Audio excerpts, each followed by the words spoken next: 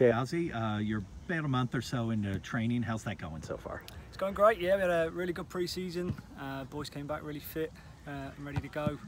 And you know, we had two good pre-season games, and then obviously our opening game last week. Wonderful performance from the boys, and really set us up for a great season. Now that you're into the games, how does training change during the week? Well, training takes a bit more of a regular kind of schedule. Boys are obviously in class, so training goes back to typically one a day. Start to prepare for games now as opposed to just work on 2 a days of fitness. But you know, the leadership of the boys coming back, from Elliot to Callum, Teddy, Tommy, Brucey, I mean, these boys have all been fantastic in the pre-season. But yeah, the season now is prepare, play, recover, prepare, play, recover, and that cycle is why we're all here, you know. But we're really excited for this weekend. You know, I know Furman are a good team. We've watched a bit of them come off of a good weekend of the tournament up in Ohio State. So good, strong team they put together every year, well coached, so it's going to be another good test for us.